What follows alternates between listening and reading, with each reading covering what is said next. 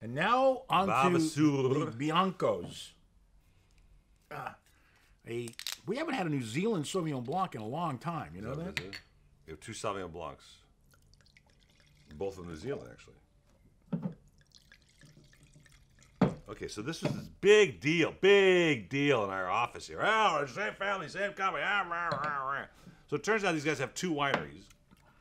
And one of them, I'm not sure what the difference is, why there's 2 facilities, what they do, but we bought them separately from separate people, so they don't carry the same, they don't carry the wines. The one vendor doesn't carry both wineries, but it seems like it's the same family. Well, it's the same family, but it's different parts of the family.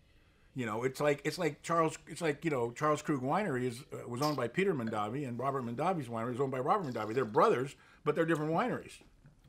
Well, this is the classic Marlborough grapefruit. I mean, you practically put it in a bottle and call it grapefruit juice. Grapefruit and gooseberry and lots of acid. This one's actually got a lot of structure to it. I mean, this doesn't have as much of that grapefruit as some of them.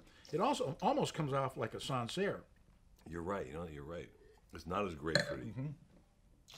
It's pretty lean. Lots of acid. Boy, that's really, really nice. How about clams? You know, butter sauce. Oh, yeah. Clams Casino with a little bacon in it and some breadcrumbs and a touch of garlic. I'm doing a 97. I love this wine. Yeah, this is fun. Really, really nice wine. It's a food wine, though. But boy, I would not guess New Zealand first. I really wouldn't. Really? Oh, no. I would have. But this is This is in the Awatere Valley, and I never heard of the Awatere Valley. And now we have, following up that comment, we have the Awatere Winery wine, which is also an Awatere.